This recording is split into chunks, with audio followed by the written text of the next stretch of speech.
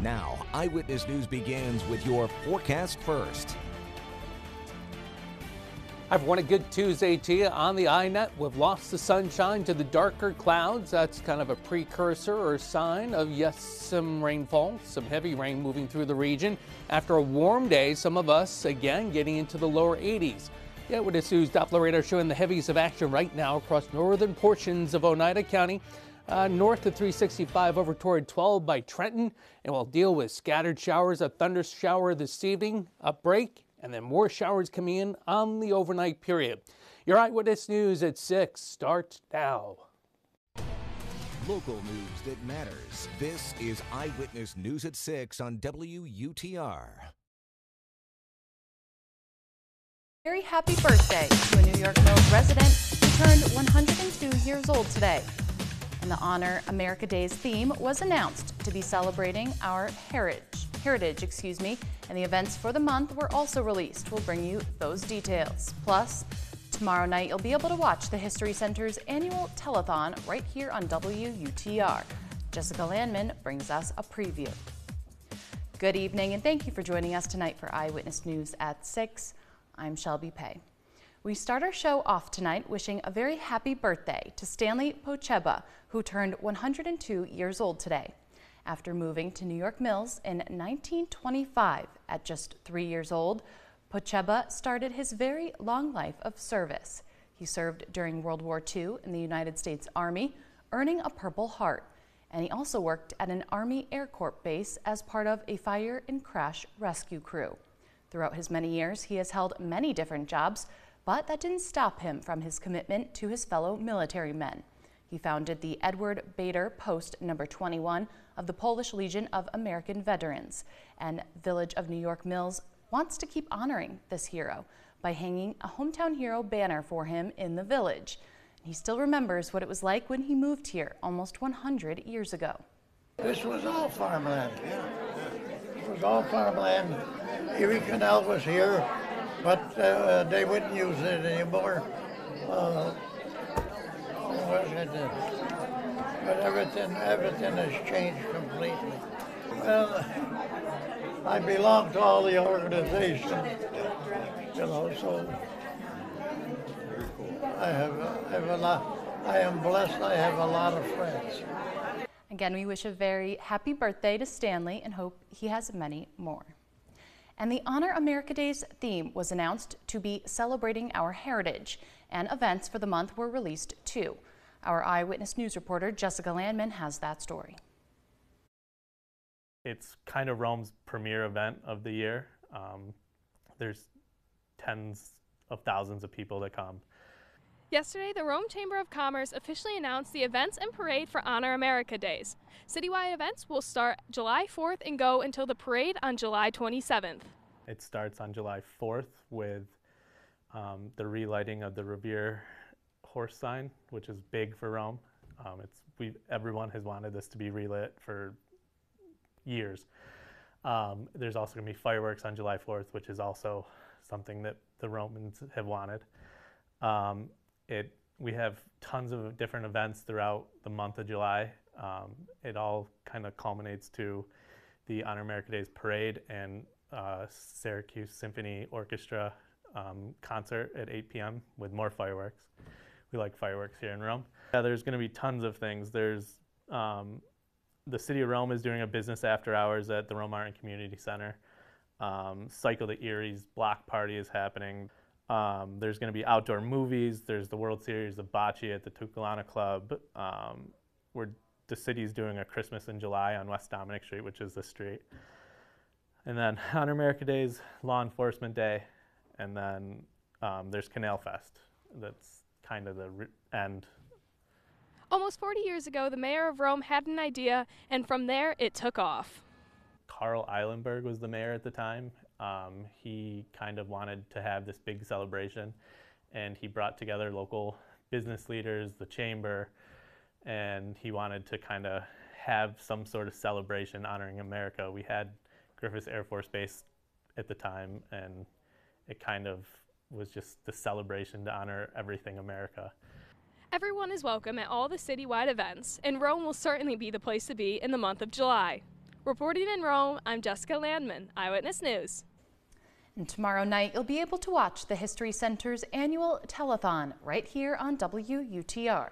Jessica Landman brings us the details. The Oneida County History Center will host our 19th annual telethon fundraiser. All the funds raised in the telethon go directly to the History Center and everything they do for the community. We are raising funds for everything we do here. So we're a nonprofit and we don't receive annual government funding, so we rely on our memberships, we rely on philanthropic gifts, grants, things like that to support our operating budget. And so it supports everything from the exhibits that we have, which are open 5 days a week. We do regular public programming, which ranges from traditional lectures to musical performances. This fall we might even be having a play. Educational outreach and opportunities, so we host a number of interns throughout the year and during the summer, visiting schools, working with teachers, you name it, whatever we do, it supports us. Even also our research library, so it supports our archives, preservation of the artifacts and the paper documents that we have in our collection. The telethon will take place tomorrow, Wednesday, May 15th, from 5 to 8 p.m. and will be broadcast live right here on WUTR and streamed on cnyhomepage.com. Tune in tomorrow to see the Oneida County History Center. Reporting in Utica, I'm Jessica Landman, Eyewitness News. For more of the latest in local news, weather, and sports, be sure to check out our website, cnyhomepage.com. So it was a beautiful summer-like day today, Tim, but the rain is coming in. Will it stick around? It looks like we're going to deal with the showers, the rain here as we head through this evening, a break, and then more action coming in as we head through the overnight period. We'll look closer at what's going on now and a look ahead into tomorrow. Your Eyewitness News 7-day forecast. That's all coming up right after this.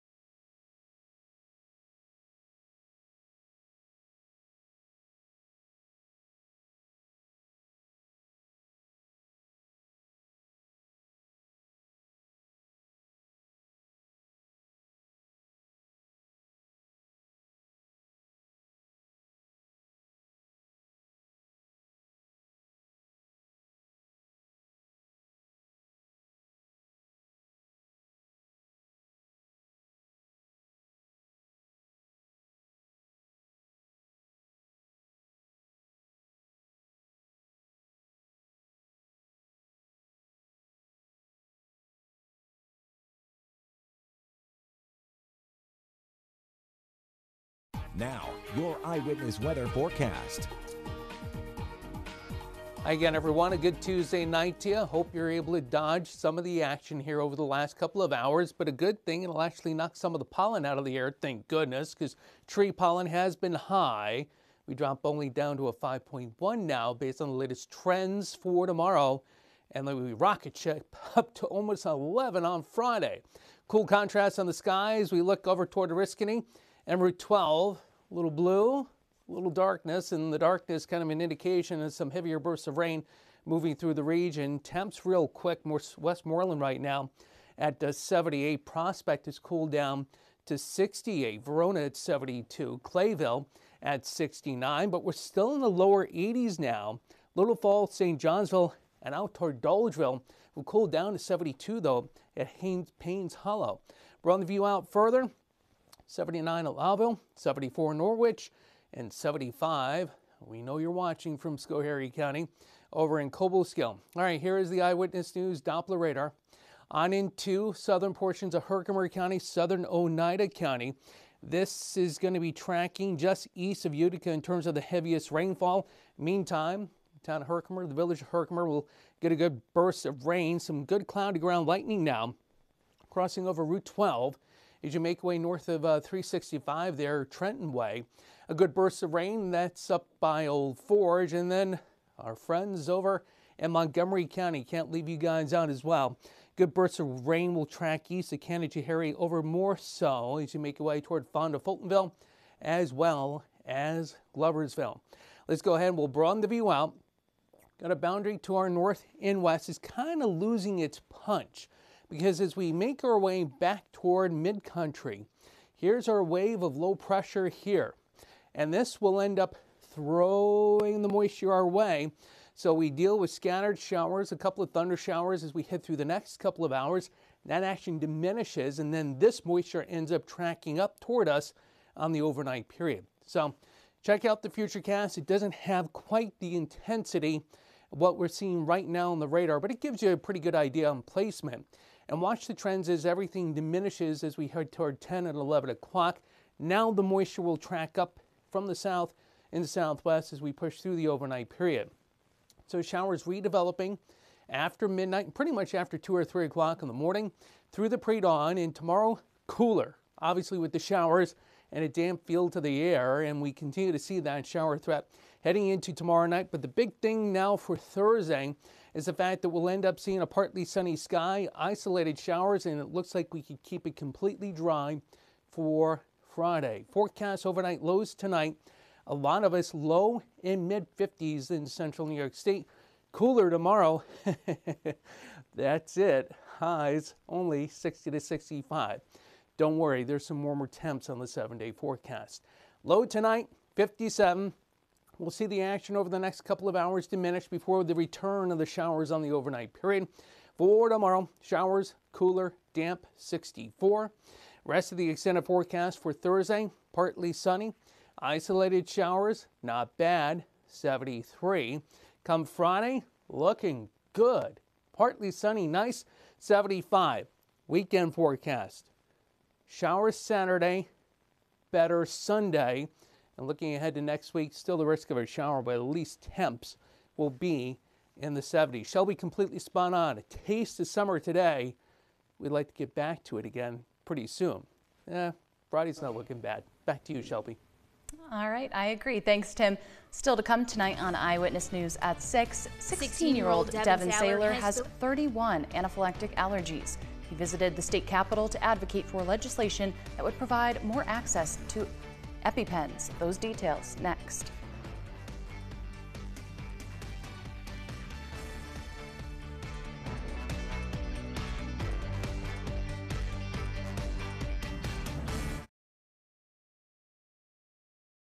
Bill O'Reilly on Cuomo. I don't say it often, but Bill O'Reilly, you're spot on. TV's liveliest, most honest debate. And I enjoy doing this with you. I would never tell anybody that, Cuomo, so keep it just between you and me, okay? Tonight at 8, 7 Central, only on News Nation.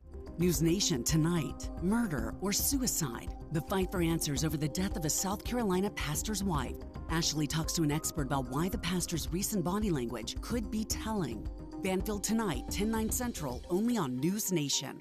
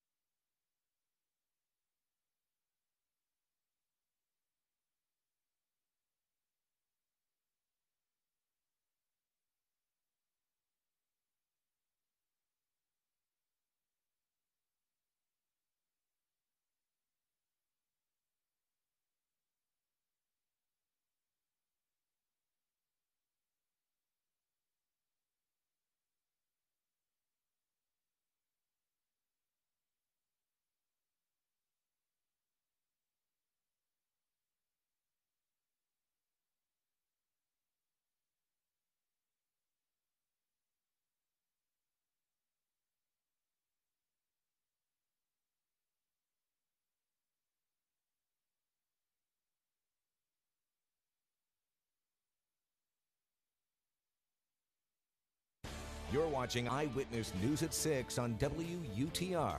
An upstate New York teen has traveled to Washington, D.C. and now Albany to speak with lawmakers about legislation he'd like to see passed to help others, like him, who have allergies. Capitol correspondent Jamie DeLine spoke with him about what he'd like to see happen.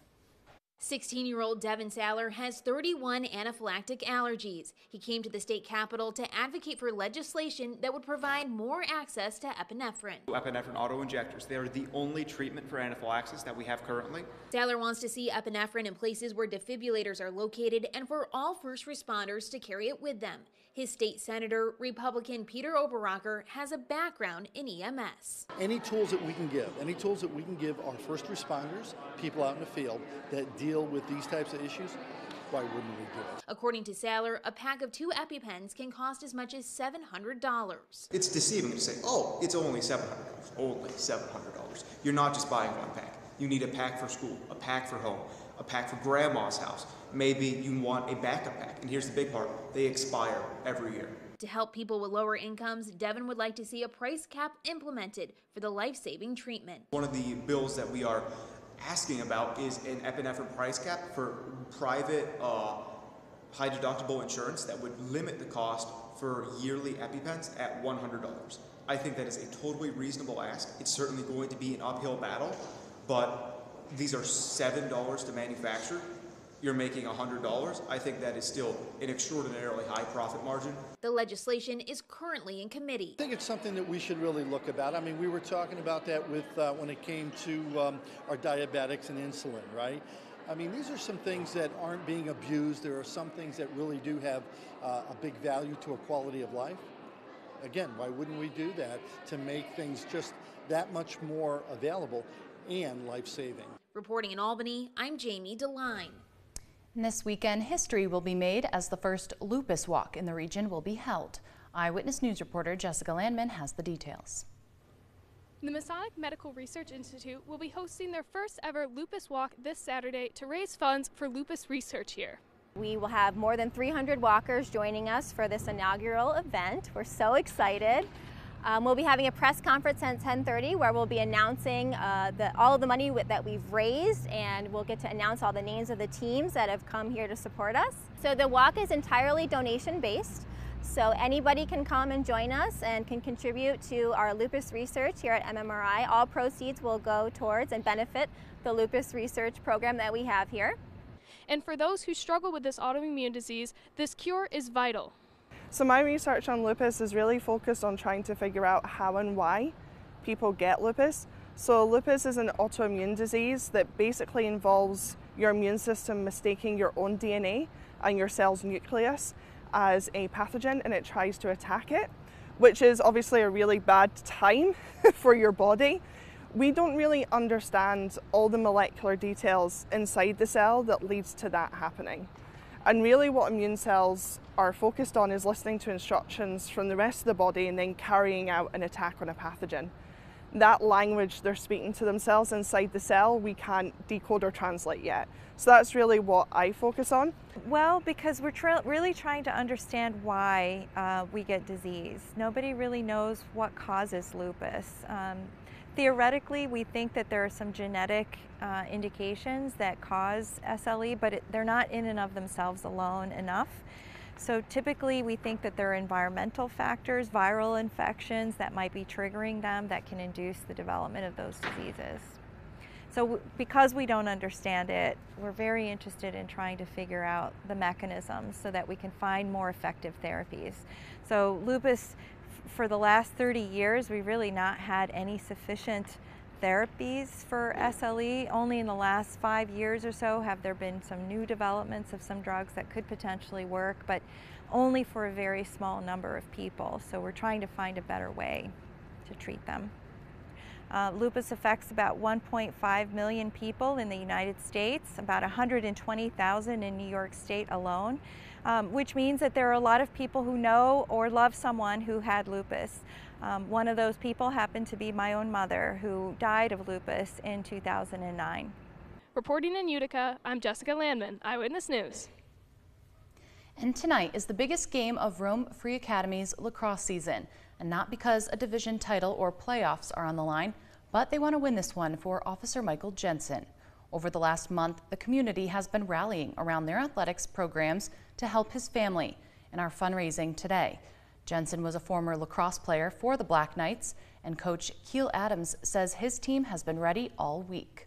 We'll bring you more tonight on Eyewitness News first at 10 over on WFXV and on Eyewitness News at 11 right here on WUTR. And speaking of sports, still to come tonight on Eyewitness News at 6, Caitlin Clark makes her pro debut tonight in the WNBA. We'll bring you a preview after the break.